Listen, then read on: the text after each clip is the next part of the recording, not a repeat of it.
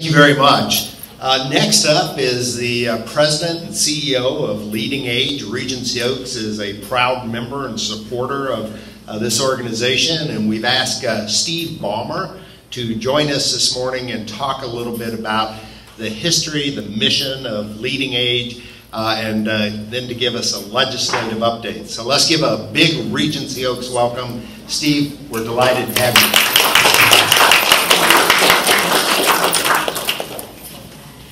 Thank you very much. Can you all hear me okay? Is that close enough? Yes. A little higher? Take your mask. Okay, and you're comfortable with my mask being off? All right, great. Listen, this is the first visit I've made, one of the first visits I've made in a year. So even though we've been talking about the rules for 12 months, I haven't had to follow them the way you had to follow them. So thank you, Brant, for having me today. That's okay, that volume?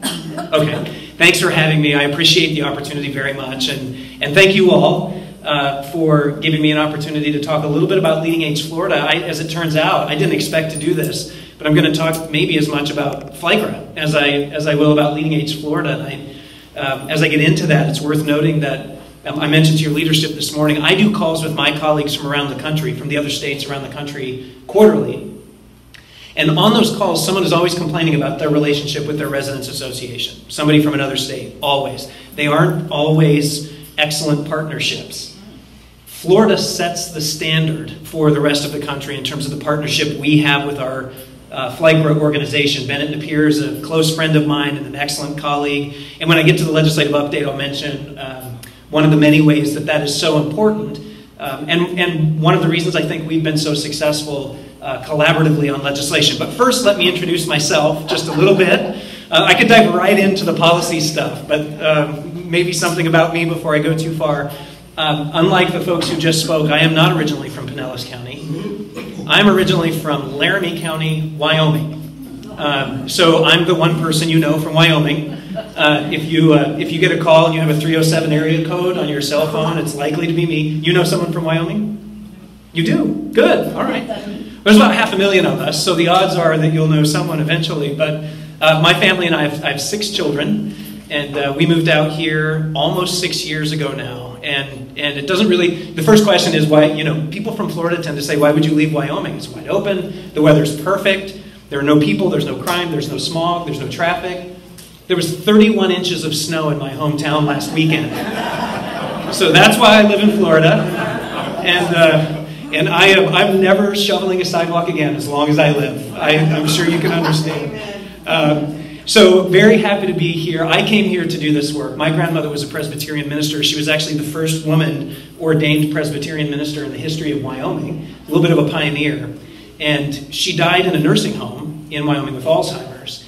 And it was not a terrific experience. It was a horrific experience. And I remember thinking, we can do better than that. And I want to be part of the solution. So I ran a consulting company out there. I represented Leading Age Wyoming, if you can imagine. All 38 Wyoming nursing homes were members. We have 700 nursing homes in Florida. And look forward to the opportunity to come here, live in this paradise that we all get to live in and do this work on your behalf and with partners like Brant and Regency Oaks. So just a little background. Is it okay? I know we're broadcasting this, but it's okay if I move around just a little bit? No, I'll move with you. You will? Okay. I come from a family of preachers. Standing still is going to be hard for me to do. Just a little bit of background on Leading Age Florida. So we are in our 58th year. We were originally founded to represent largely nonprofit providers of aging services, mostly nursing homes at the time. In that 58 years, things have changed just a little bit. Now, we're the only association in Florida that represents the entire continuum of care for aging services. So we represent affordable housing for low-income seniors, and we have a lot of that actually in the St. Pete area, but South Florida especially. Assisted living providers, nursing homes, and then of course CCRCs. We're the only association in Florida that represents CCRCs or life plan communities. And I noticed in the video, which I love by the way, well done video, there are 71 CCRCs in Florida today, and 64 of them are members of Leading Age Florida. So we don't quite have the market cornered, but we're not done. We will get the market cornered before it's all over.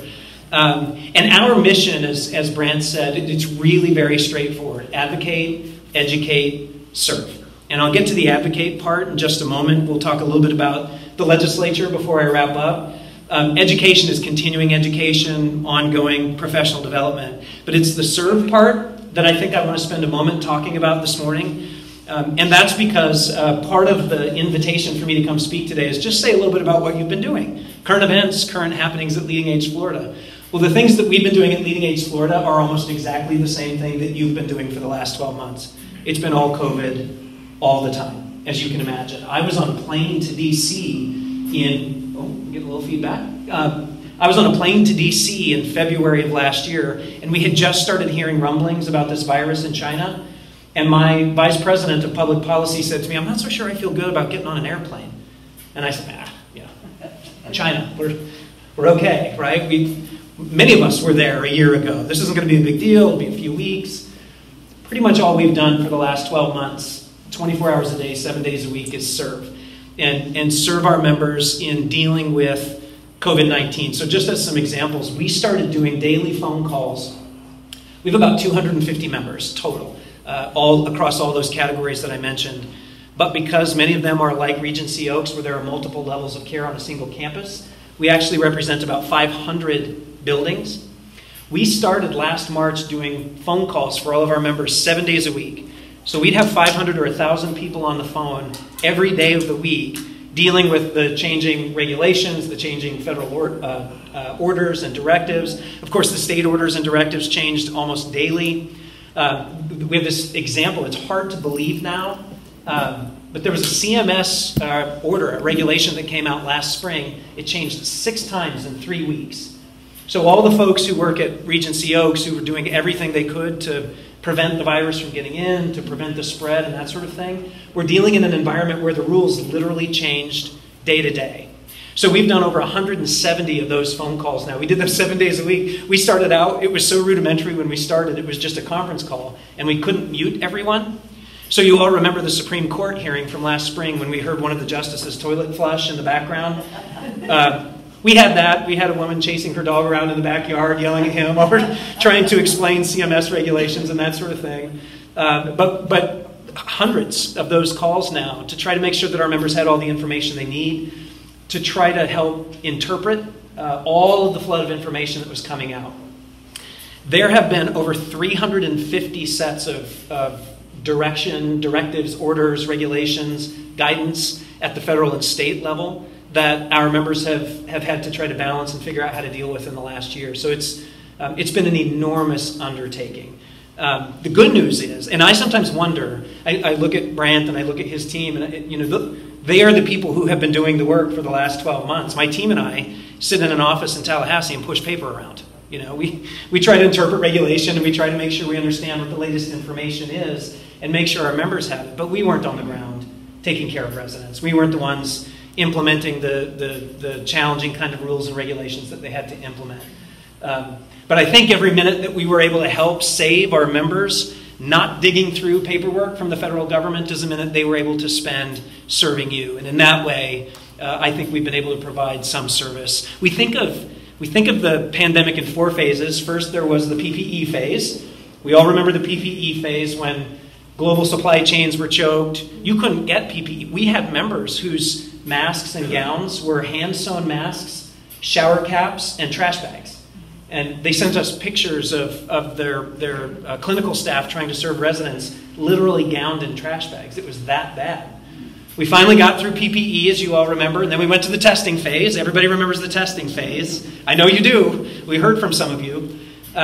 You couldn't get testing either. And of course, it was a really bumpy rollout. It was slow. When you could get testing, we weren't sure we could trust the results, if you could get testing at all. Remember the days? I've been telling the legislature for a month now, it's hard now for the general public to remember how little we knew 12 months ago. Remember when you would get a PCR test and it would take 14 days to get your results back?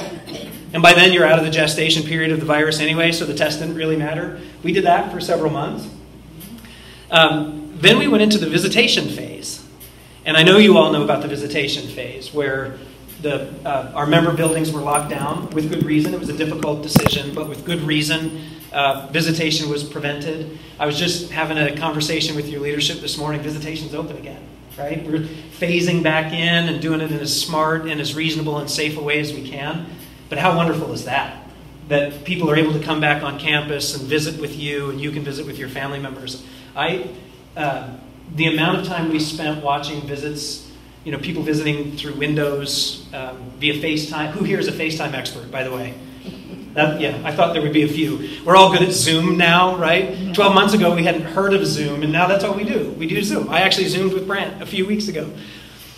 And then we got into the vaccine phase. And this is the real light at the end of the tunnel. And so we've been managing with our members all the way through. We were able to help get vaccines out to places where they weren't arriving. We were able to help work with CVS and Walgreens and CDR and the National Guard strike teams and the governor's office and everybody else to try to get vaccines out to people who desperately needed them. And I understand you're all vaccinated. The vaccine process here went very smoothly, and what a blessing it is to know that we've got the vaccine on board and we can start moving back into life as normal. I'm not fully vaccinated. I got my first shot last Friday in Tallahassee, and I woke up, you'll all be able to relate to this. I woke up on Saturday morning and I thought, what did I do?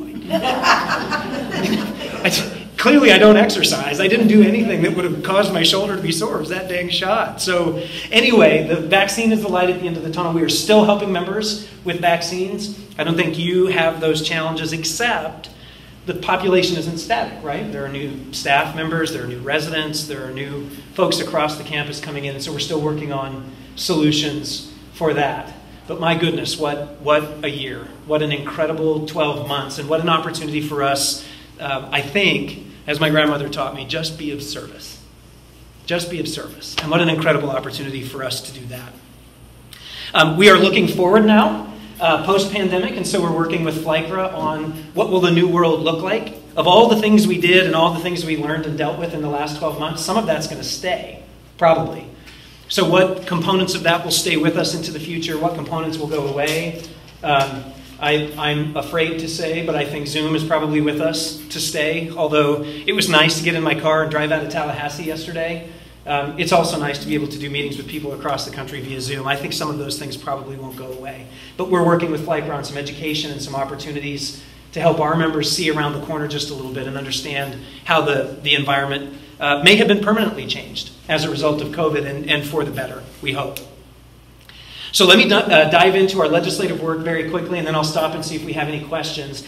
Our legislative work is probably the area where we spend the most time working with FLYCRA. And our number one priority is a shared priority that FLYCRA has helped us with a lot. In fact, you may have seen a few weeks ago, there was an opinion piece in the Tampa Bay Times about COVID-related liability protections for long-term care providers. And it was co-written by yours truly and Bennett Napier from FLYCRA. So we work together a lot on legislative issues. FLYCRA has been very supportive on our top priority, which is the COVID liability protection bill. I'm happy to report, I know that you're all up on the news, but I'm happy to report that the Senate passed our liability bill last Thursday, I think. And now the bill goes to the House, which we expect will pass on Thursday or Friday of this week, and then we'll go to the governor's office. So we think we're just about there in terms of getting thoughtful, reasonable, measured COVID liability protections in place for providers. And all the context I just described about the environment that Regency Oaks and others have been operating in for the last 12 months, those are the reasons that liability protection are so important from our perspective. It wasn't a practical impossibility. It was an actual impossibility to follow all the guidelines simultaneously. Think about that. The federal government says you have to do things this way. The state government says, no, you have to do them this way. And your folks have to figure out which of those will we follow and what penalty are we willing to accept if we get written up for doing it the wrong way. We have a terrific example in front of us right now. You are all aware, of course, that visitation began opening up in Florida in September of last year, although, again, it's been a slow process. 2 weeks ago, CMS issued new guidelines for visitation. The guidelines from CMS are different from the state's order about visitation. So we're either following what CMS said or we're following what the state said, but in either case, we're out of compliance. So that's really been the nature of the environment for the last year. So we see this liability protection from two perspectives. First of all, it's what providers need so that they can continue doing the work that they need to do in this ever-changing, difficult environment without worrying about what often are, I know I should have surveyed everybody for their political affiliations before I got into this, and your professional backgrounds, because I may get into a little hot water here. But we already know there are over 100 lawsuits that have been filed against providers in Florida. That number jumps by about 10 to 15 lawsuits a week, and many of those are opportunistic. They're sue and settle, right? You know how that works. You file a lawsuit against a provider, you make them spend a lot of money defending it, and then after they've spent all that money, you sue and you settle and the case goes away. And everybody has a right to sue, and this bill won't prevent anybody from having the opportunity to sue. One of the things, I learned this from a mentor of mine in Washington, D.C. at Leading Age National a few years ago. At Leading Age, we believe in two kinds of providers: the good and the gone. It's that simple.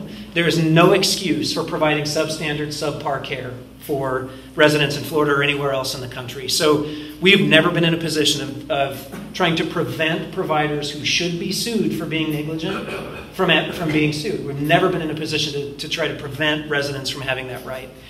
What we do want to prevent is those sue and settle opportunistic lawsuits that will drive up fees for you, which is where we met. That's the nexus between us and FLYCRA. We have this shared and now kind of obvious understanding. Without residents, there are no CCRCs. And if there are no CCRCs, where will the residents go? And so Bennett and I work on political issues from that perspective all the time.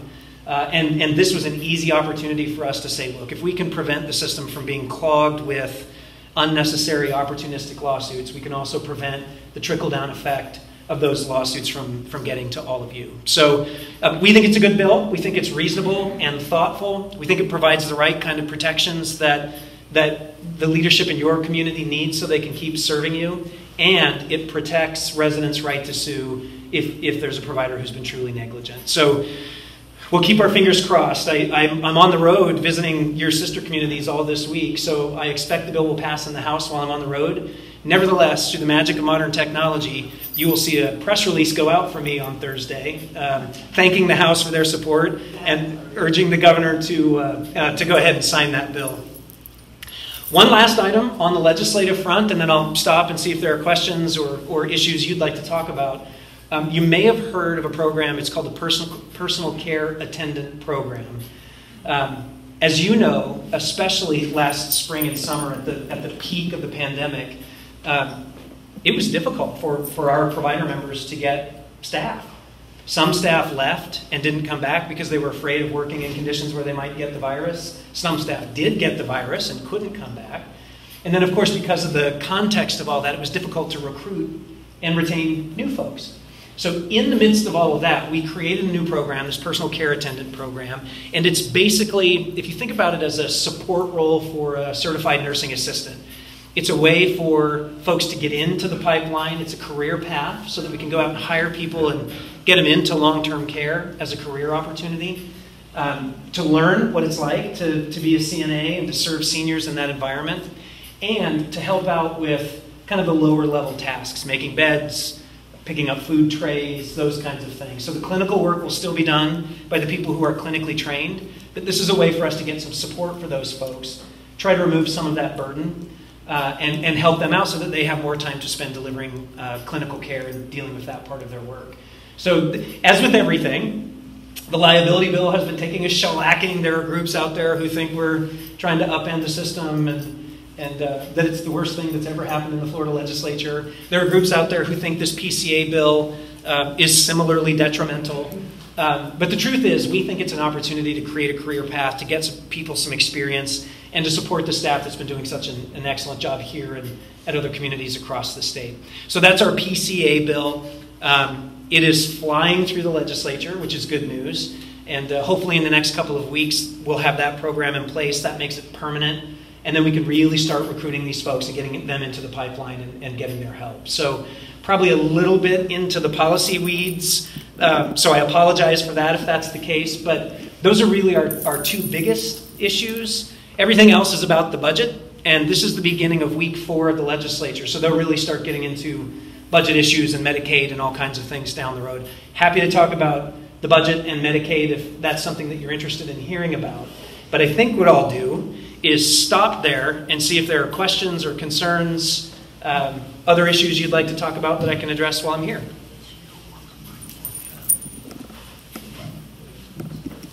Sure. What about the bed tax? Hold on just one second. Oh, sorry about that. I got ahead of us. This way we'll capture it on the TV. What about the bed tax? You think that's going to stay dead? Or is that going to, well, you know of anything that's being discussed about it? That's a great question. Thank you for that. So CCRCs in Florida are exempt from the bed tax, as you know, so it doesn't apply here. Last year there was an effort in Congress, actually. This all ties together. Thank you for the segue. There was an effort in Congress last year to eliminate that exemption, which would make CCRCs subject to the bed tax. Bless you. That's actually the flight I was on last February when we started hearing about COVID. We went to Congress, and specifically the members of the Florida delegation, and we said, you understand this means hundreds of thousands, in some cases millions of dollars in new taxes for senior living providers in Florida if this exemption goes away. We managed to get every member of the Florida congressional delegation to sign on to our opposition, and actually I think it was in January of this year, CMS has finally once and for all said that discussion is off the table. So it's over. That exemption remains, and we don't hear any discussion in the Florida legislature about trying to do anything with that. Thank you. That's really good news. Yeah, thank you. And I should say, I mean, I don't mean to overdo this, but I think it's important to make sure we share credit where credit is due, and FLICRA was a significant element. We sent out messages to our member communities, and we said, look, I suspect your residents won't be excited to pay $1 million in new taxes or fees associated with new taxes. And we had thousands of letters from FLICRA member residents that got sent to Congress as well. So we didn't do it alone, but it is done, and that is good news. Thanks for the question. Other questions?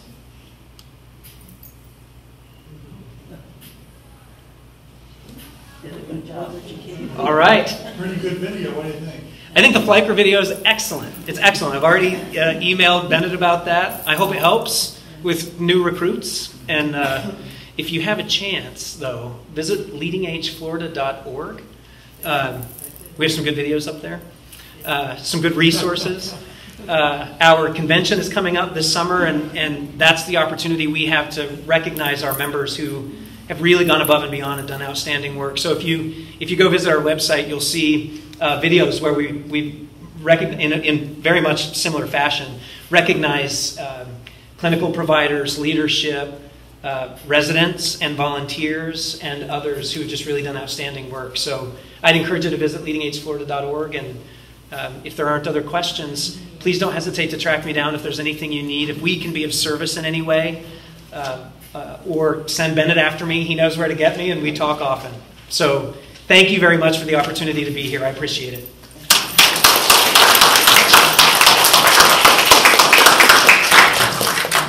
All right, Steve, thank you so much. We truly appreciate you being here and all the efforts that you've lent your hand with over this past year.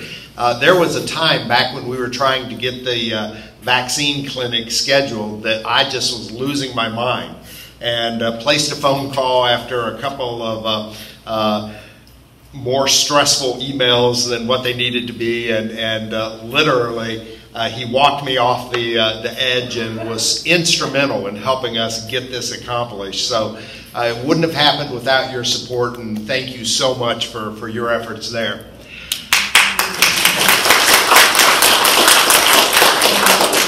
And that's it for today. Thank you so much for running a few minutes over, and go and have a great day. Thanks.